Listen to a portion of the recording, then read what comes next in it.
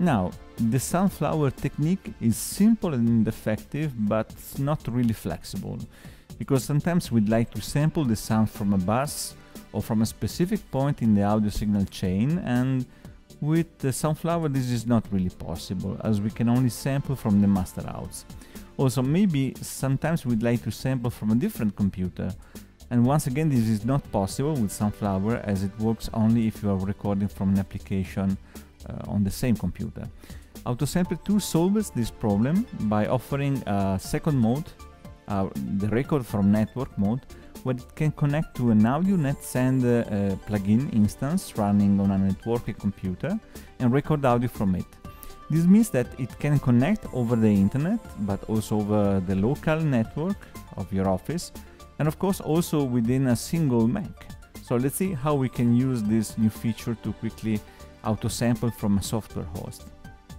We will keep using Logic for this example. We go back to the ES2.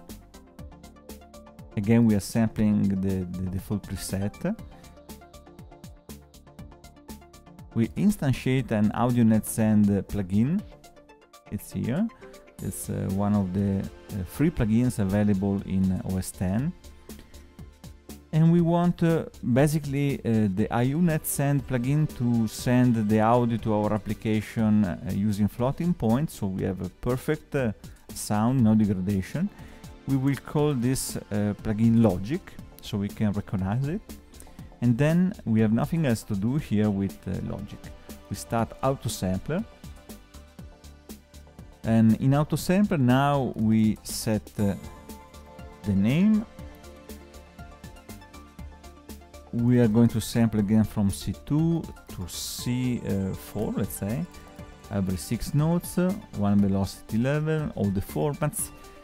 And this time we are not recording from the TC-Near interface. We are recording from network audio. So I click this button.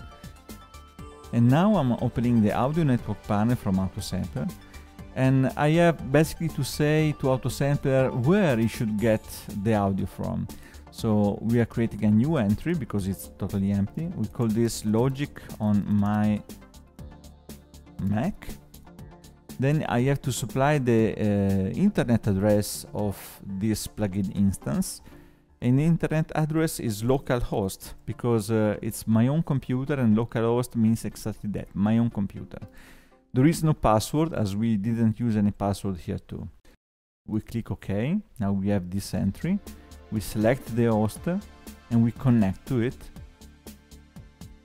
You can see here that we have a status and it's reporting that it's connected. The same here.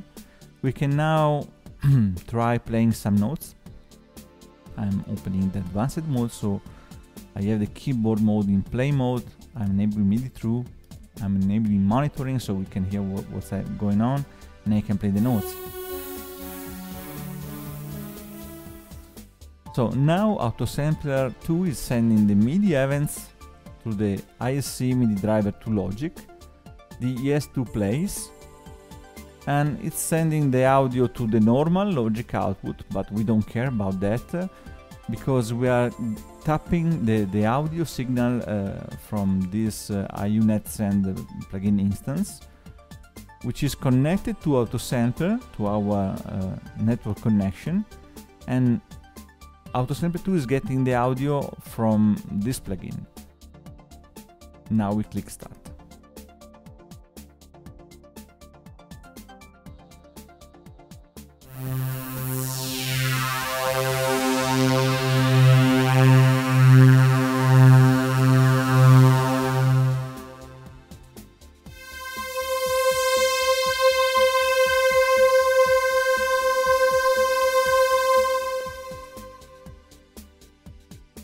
We close the application once again, and that's it. We just built our instrument using the record from network feature.